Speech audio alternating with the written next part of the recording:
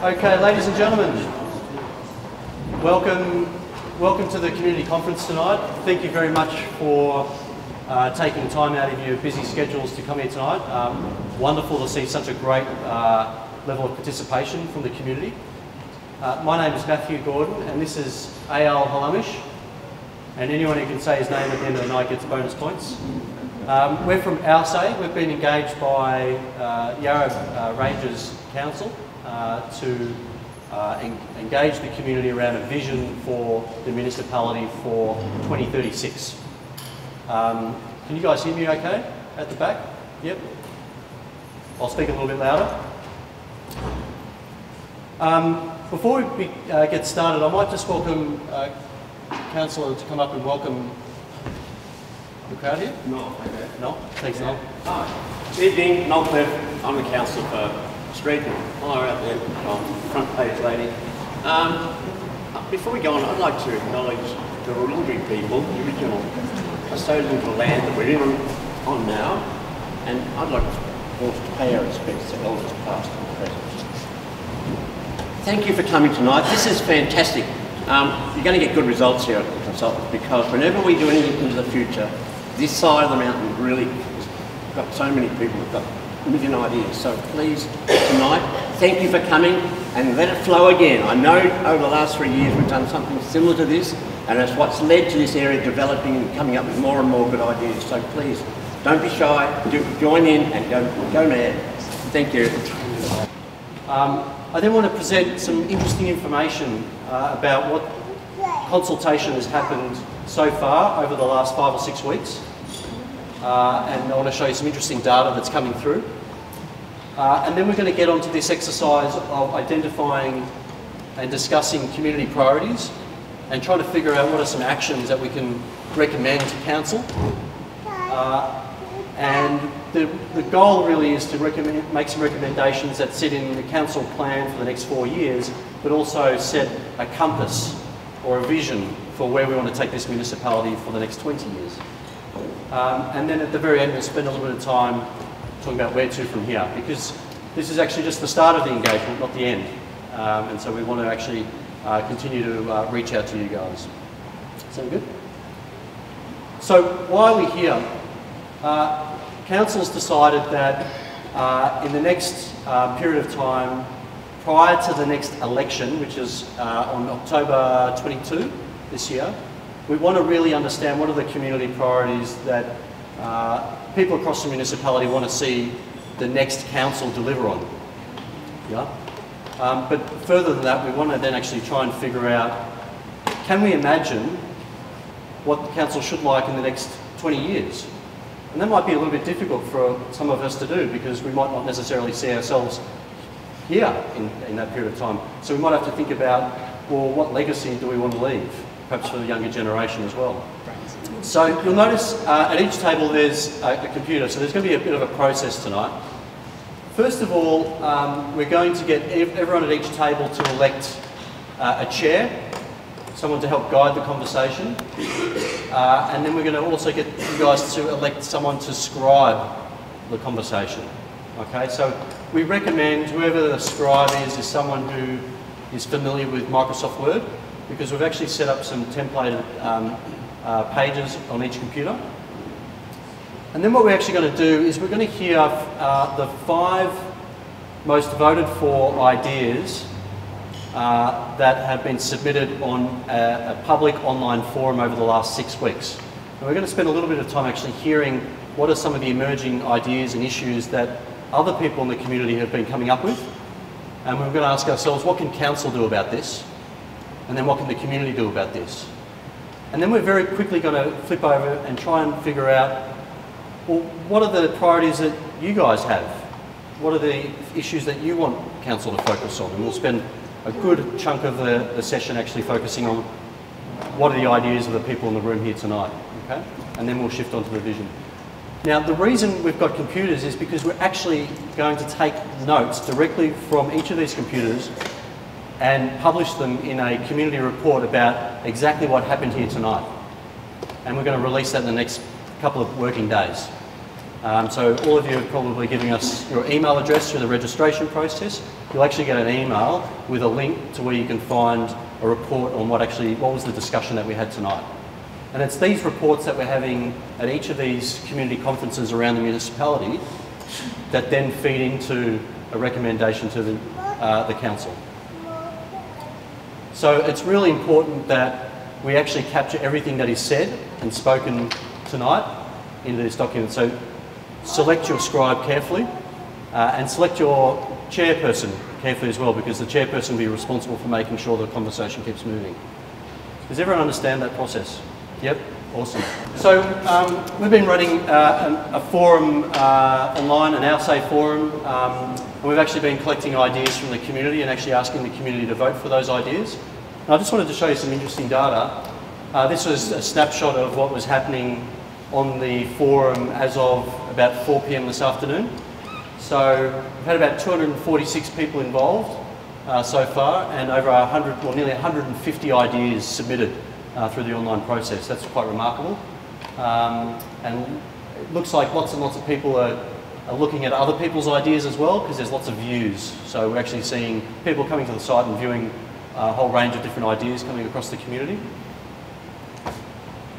This one is a little bit hard to see, but we'll make sure we share it in the report so you can see it. But this is on the left-hand side is people that have been involved by age group. So far we've got about a third age, that big kind of yellow block there, about a third age between 26 and 40. The green block there is 41 to 60. The blue wedge, which is about, I don't know, 16, 17% over the age of 60.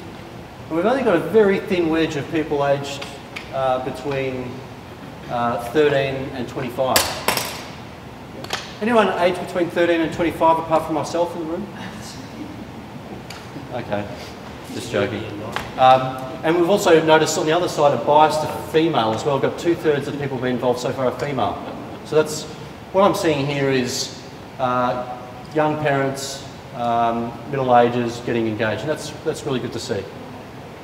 Next slide. So where are some of these ideas coming from?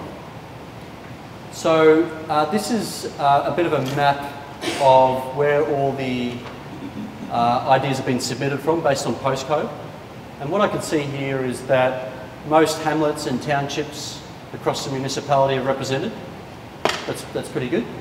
We've got a big concentration around the sort of the Olinda Park area, but we can go all the way out to Warburton East, through Lilydale and up into the valley. So that's a really good spread. That's pretty impressive actually, that we're getting all four corners of the municipality. What I can also report is that every time someone makes a submission, they put a theme or a topic next to their submission. And so we've kind of captured all of those here.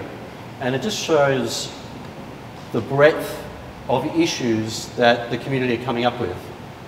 Just reading through roads and infrastructure, local business, walking trails, public transport, electric cars, phone towers, public amenity, fire safety, domestic violence, climate change, planning, look, a whole range of issues. And I look at this and I go, wow, there's a lot of different things to think about when planning for the future. Yeah? And so some of these, I'm sure a lot of these themes will come up tonight in your deliberation as well. Okay, so this afternoon at about 4 o'clock, we had, this was the leading idea on the forum. Unfortunately, it's not the leading idea anymore, but we'll get to that idea in a moment. But it's from Belinda S. on behalf of Lockie.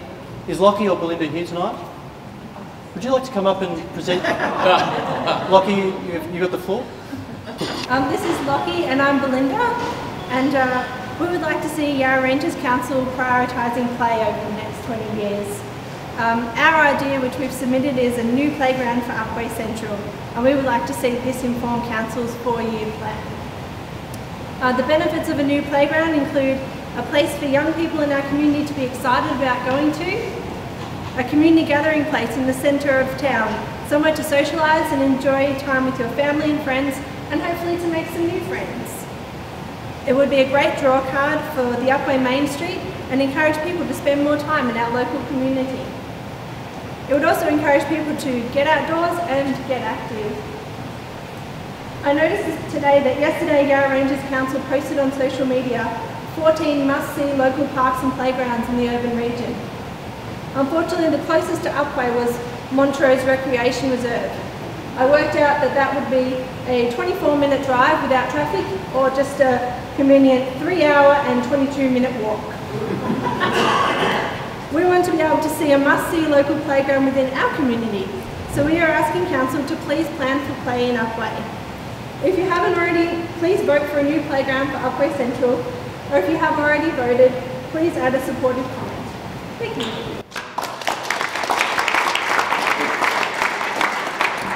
Thank you, Belinda, and thank you, Lockie. I really appreciate you coming down tonight. El, do you want to, actually, we've got another idea that also is leading.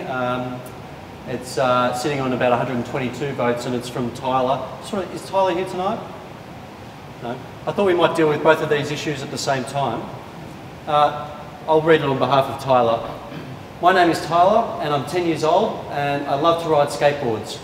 I'd like to talk to you about building a skate park in Woori-Yallock on Symes Road at the park. I think we need a skate park in Woori-Yallock because Mount Evelyn and Yarra Junction are too far away and get very crowded with older kids, and we don't get a turn. Please, could you discuss this proposal at the next council meeting, as there are many kids in Woori-Yallock that would think this is awesome. There is enough room to build one at the park, and it's not on a main road. It is a great spot and would make living in Woori-Yallock even better. It would also would be a cool spot to meet your friends and have a skate after school and on weekends. Tyler M. Tyler's an 8-year-old, so another person, Tyler. Tonight we're going to actually turn over to the CEO, Glenn Patterson from Yarra Ranges, actually to respond to these ideas. Glenn, I'll hand over to you. Terrific. Really quickly, a couple of minutes, both brilliant ideas, so great to see you here tonight to put these forward. Certainly in relation to the first idea, I suppose we like to take a strategic approach and look at the whole of the municipality and see how all of these ideas sort of fit in. Certainly our open space and recreation strategy, and on this particular item there's the second suggestion here, the BMX skate plan, which was actually endorsed by Council Tuesday night this week. Both incorporate these as priority areas, so we think they're both fantastic ideas. The evidence on the first one around play spaces is well and truly in. So as you say, I think you can probably mount an argument to say this part of the municipality deserves that kind of investment we're talking about. And they're great opportunities to engage everyone in the community, basically in terms of the location, the design, the sort of functionality you want to see out of the kind of play space. But our experience with those regional or sub-regional play spaces that we've created, for example at Montrose, which is the first of those, more recently Yarra Glen, and another one we're planning at the moment that's in design for Lillysdale Lake, which has attracted state government investment as well, which is really important. So the state is very much on the same wavelength around these things, is that they're great meeting places, they're social attractors, as you say. And Yarra Glen, earlier this year, was actually the #1 attraction at Yarra Glen, the regional playground there, on TripAdvisor. So that's the kind of impact they can have. When you talk to traders in Yarra Glen, since that facility was built, they talk about a noticeable uplift in their trade as well. So there's a whole range of social and economic benefits from those being put in place. So fantastic idea. I'm very happy to have a conversation with you about that. And in relation to the BMX skate plan, which Council endorsed on Tuesday night this week, one of the actions, the good news for Tyler there is that one of the actions in there is to investigate another facility. We actually have 9 skate parks around Yarra Ranges, many of which have been installed in the last 6 or 7 years, so there's been quite a splurge of investment there. But one of the actions in that plan is to actually investigate installing one in Seville or Woori-Yallock, so that's good news for Tyler. So in his absence, I can say we're right behind that idea as well. Thank you. We're going to spend 6 minutes on each of these on these conversation topics, and the first 3 minutes of that conversation, we want you to think about this theme. You know, one theme was around parks, the other theme around skate parks, but also this overarching theme around parks and recreation. How does that actually fit into what we're doing inside this council? And I want you to think for the first 3 minutes, what are some of the things that council can be doing about these things? And for the next 3 minutes, what are some things that the community can be doing about these things? And I'm going to time you, so I'm going to tell you, you've got 3 minutes, and I want you at your tables, the scribes are going to be writing these down. But you guys at a table conversation, first off, what are some of the things that council can be doing about this particular issue? And then we'll shift to the next one, okay? So I'm going to give you 3 minutes. Parks and Rec, skate parks and parks. Have a go at that at your tables. You've got 3 minutes.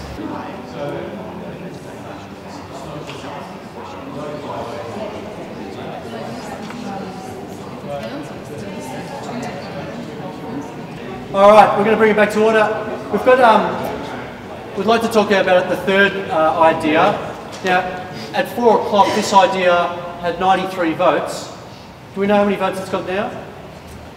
Something in the order of about 140, I think. There's been a rally in the last 2 hours, so it's actually leading the charge. So by rights, we'll be treating it as a top idea at the next meeting, potentially. But I invite, is Katie Kookaburra in the room? But we've got a representative.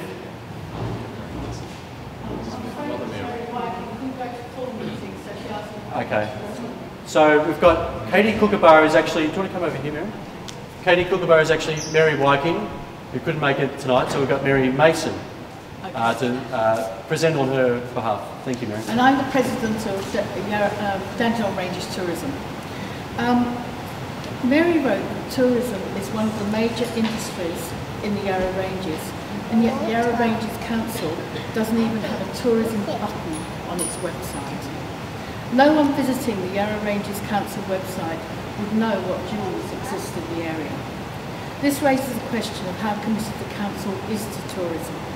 Tourism brings in millions of dollars and has the potential to increase to billions, thereby providing employment, support and safeguard for the environment, improvement of infrastructure and support for the communities. Everyone benefits. Council needs to educate itself on the potential possibilities rather than be obstructive and inhibitive. And if I could just mention there, we actually have a huge and a very laudable process at the moment to support people who are disabled in the community.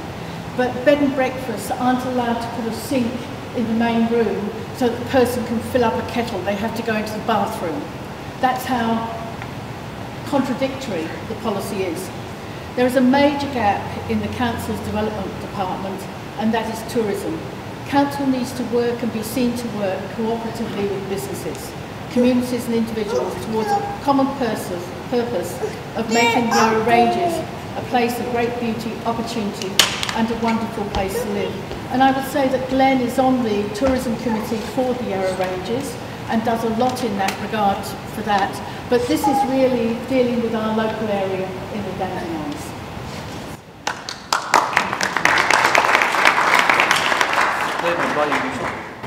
Okay, thanks Mary and Mary, Katie Kookaburra. As Mary said, I suppose it's really recognised both from a state and local government level that tourism is a key economic driver of activity within the state of Victoria. It's called the visitor economy, that's how it's referred to. I think Council puts its money where its mouth is through a partnership agreement that Council has with Yarra Ranges Tourism to the tune of nearly $500,000 a year, so that's a substantial investment. I think the issue is that in an issue with an environment of scarce resources, it's about where you actually allocate your priorities. So I think there's an issue in there which we need to explore a little bit further, which is about where the relative priorities lie with the sort of, if you like, Yarra Valley part of the municipality and Dandenong Ranges. So there's some, I suppose, some perceptions around the respective sort of priorities and relativities between the two of those. Very happy to look at some of those functionality issues that are spoken about there. Our people are already looking at some better, stronger links on our website to the Yarra Ranges Tourism websites. That's something to be done in the next matter of days. Certainly in relation to, what was the other question? We actually have dedicated staff that deal with visitor economy and tourism as well. So that's probably just something we can sort of talk to you further about. And you'll be pleased to know that developing a vibrant economy is one of the 5 key pillars in our council strategic plan. So this is recognised as being really important, and the visitor economy is one of our top 4 sectors in the business of Yarra Ranges. So we certainly recognise the benefit of it. It's probably just about how it plays out at a local level and the perception of operators in terms of how we invest and where we choose to spend our money directly and through Yarra Ranges tourism. So very happy to have a conversation about that. Thanks, Mary.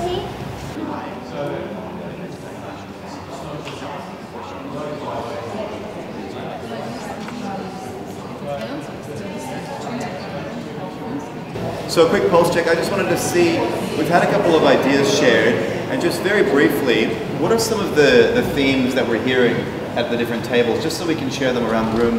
What are some of the things that we're hearing at the different tables? So having the opportunity to talk directly to people involved in a particular area, for example tourism or planning, if we have the opportunity to meet more regularly, and face-to-face would be an advantage because communication can be difficult. We're obviously hearing people are passionate about the smaller areas in the Shire, and Council's still not seeing the forest for the trees in putting money towards some of the smaller townships and suburbs rather than the big ones, because they keep hearing so much about Lilydale and Chirnside Park and this and that. We understand there's tourism that exists quite extensively in some of the areas, but smaller places, and there are many where they need the neighbourhood themes working for them with money being spent. So needing to look also at what is the current demand, what's the capacity of these smaller areas to actually deliver on what people want, what is already happening in these areas that is not fitting potentially with why people have moved to the area, why people come to the area, and really needing to manage some of that demand and flow. It's fantastic to want to keep bringing people to where you live. You live here for a reason because it's amazing, but maybe there needs to be a little bit more of a bigger picture view about the best places for some of these opportunities. That we're getting overloaded with tourism. So although tourism is very, very important, we don't have the infrastructure, the roads, or the ability to widen the roads in order to continue more tourism in this particular area. So we live in one of the most fire-prone areas in the world, and there's got to be a tipping point that we hit where we realise, okay, where do we press stop on increasing and pushing more tourism into this area for the safety and for the residents' amenity as well. Yeah. So that's any draw card, not necessarily just tourism, but it's all that park stuff. And the environment, impact on the environment, the reason why people come here.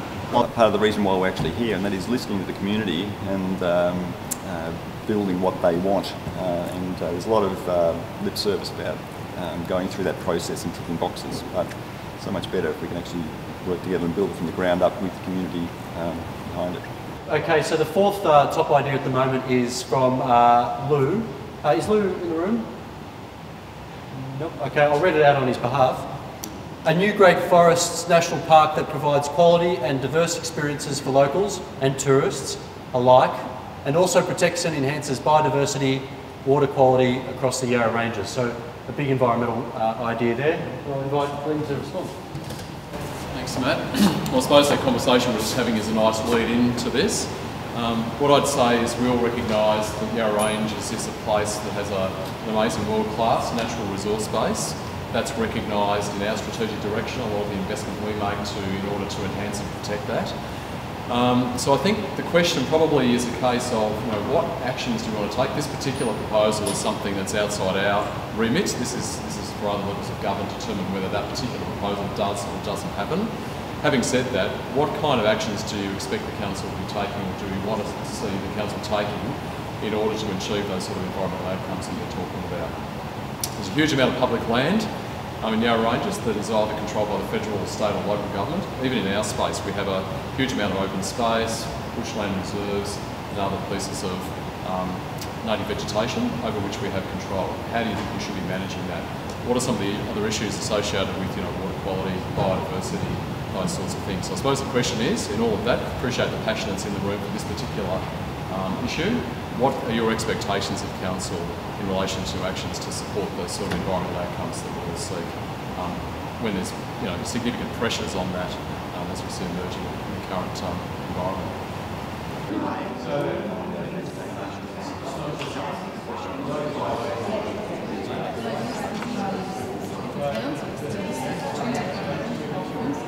Okay, so we're going to do one last idea before we hand it back over to you guys. We've got coming fifth, an idea from Jenny Strode. Jenny, did you want to come up and present? Yep, no worries.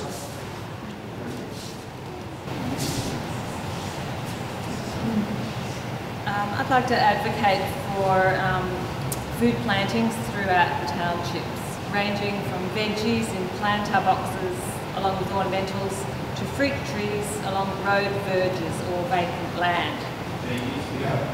Okay, imagine tapping the abundance of horticultural knowledge and creative know-how in this amazing soil and climate zone we inhabit.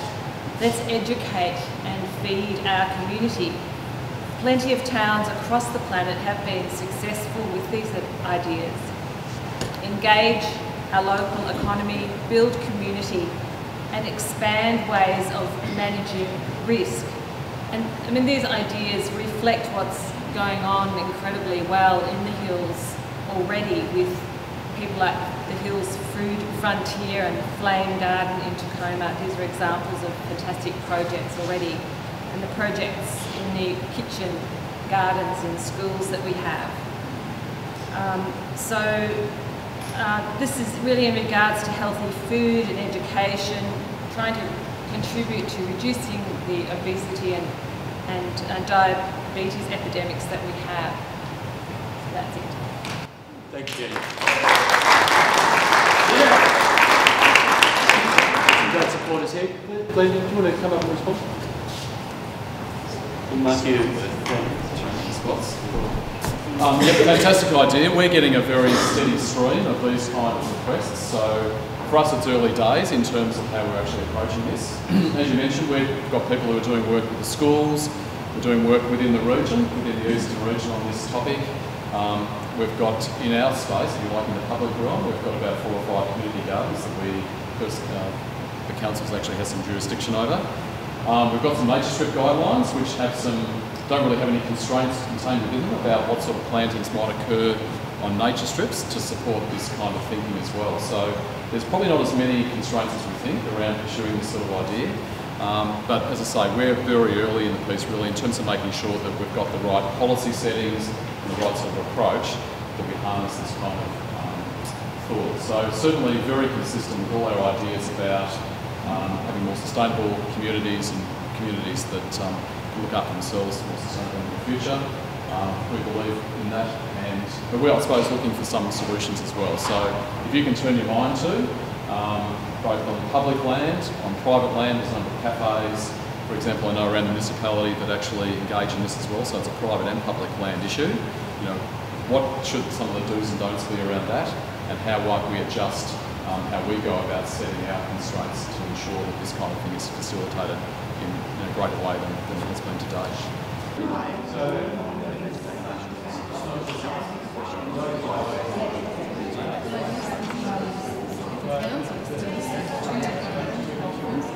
So the next exercise, we're going to spend a lot more time answering this question, which is discuss what you want to see council focus on for the next 4 years.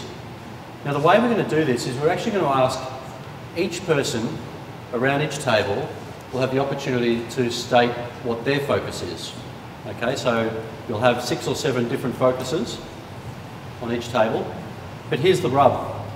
Then I want you to deliberate as a table and see if you can identify a priority that encompasses all those areas, that steps it up and thinks a bit more strategically.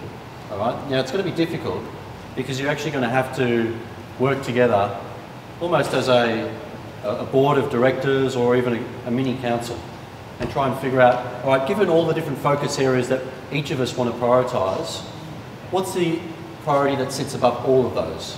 What's something that encompasses all of those? Okay? Does that make sense? Now it's going to be tricky and you might not get there, okay? So that's your challenge. So I'm going to give you 20 minutes to do that. So for the first part of the conversation, spend a minute or two, each of you nominating the particular focus area that you want council to focus on for the next 4 years, and then leave plenty of time at the end to deliberate and try and figure out what all of you want to prioritise as one thing, okay? All right, time starts.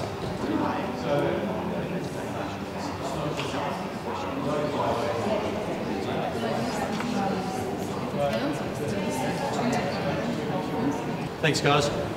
I'm going to ask a representative from each table to stand and report the one big idea from part 2 of that conversation to the room. We should be looking at the unique needs of this particular diverse community, and that we need to care for the vulnerable groups. We haven't really talked enough about that. The vulnerable groups within this community. Yeah, we struggled to find an idea for each member of the table, I guess because we kind of got one idea and then decided that was the idea that we wanted to focus on straight away. You guys should run for council. So the idea we came up with essentially resolved around the idea of a community-led, community-empowered council activities. You know, the community taking on some of the roles that council might provide. It brings in using community expertise.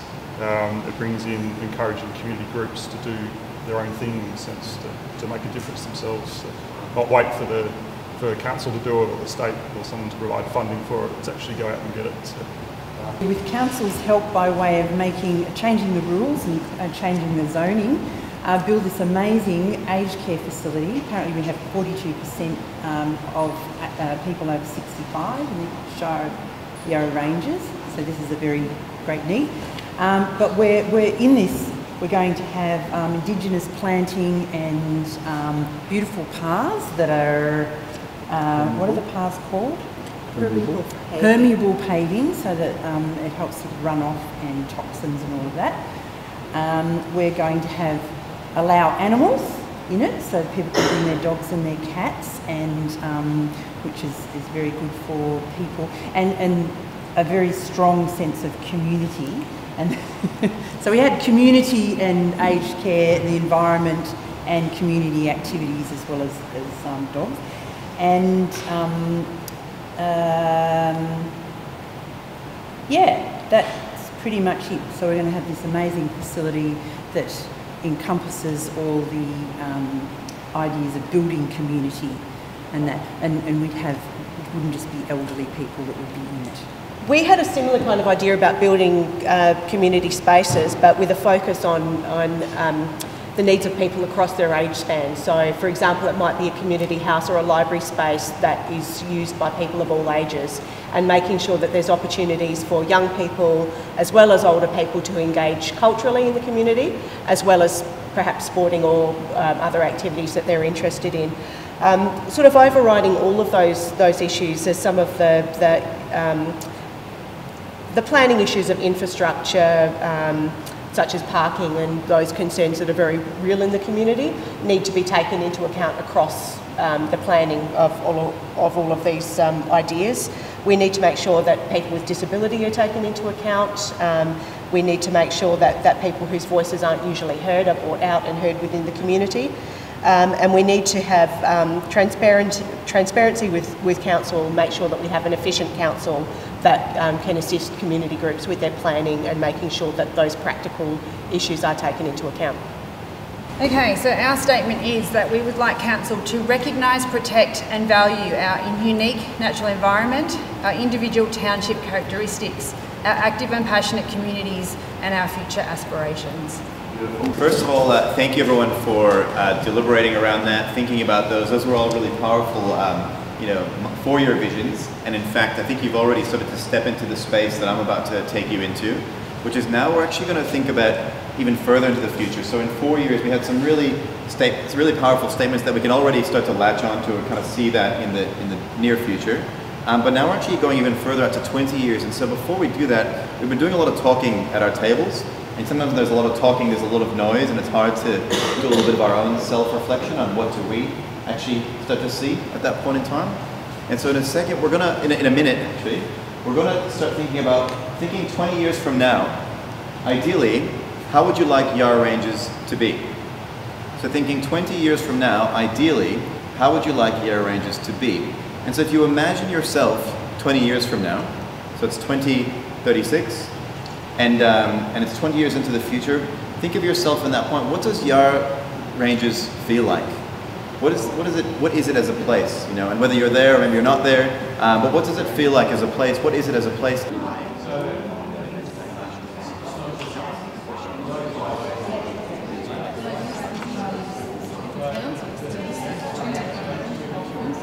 Alrighty, I'm going to call it in. It's 1 minute to 8 on my clock, and my job tonight was to keep you on time. And the sense that I get from the room is that you're all quite visionary, and we could do this for another couple of hours. But unfortunately, we have to wrap up the event because we said we'd finish by 8 o'clock. But before we finish up, I just want to report about where to from here. Just quickly, if the scribes could just press save, just so we've got all that. We'll be collecting all that information and we'll be compiling it into a report for this particular event. And then we're going to do the same again for the next 2 events. And then we're actually going to combine all the data from all parts of the municipality into one big report that then gets tabled to the new council after the election. So thank you very much for helping us write it. The conversation still goes on. For another 2.5 weeks, we're going to keep this online forum up. So some of the ideas that you've heard about tonight, some of your own ideas, your own visions for the future of this municipality, we can keep that conversation going further and see what other people have to say about that. So on our say, you can post and register your idea, you can vote on ideas and comment on ideas and keep the discussion going so it doesn't have to end tonight. And there's the web address for those who don't know. And finally, thank you all for your work tonight, and thanks for going along with this this workshop. I hope you got something out of it. I hope you felt heard and understood, and your ideas valued. We're always looking for ways to improve the format. And so what I'd love to do, if you had a couple of moments just at the end, we've got some yellow sticky notes on the tables. Just on a scale of 1 to 10, 1 being that wasn't very good, didn't have a good experience, 10 being you guys are awesome. Just note what number you'd like to rate the session, and also maybe just a sentence as to why you rated it with that number. That information would be really useful to us. But that's all from us. I want to thank you very much. I want to thank council staff for sticking around tonight, and the councillors for coming down, and especially for all you for taking time out of your busy schedules to help us out. So thank you very much and have a wonderful evening.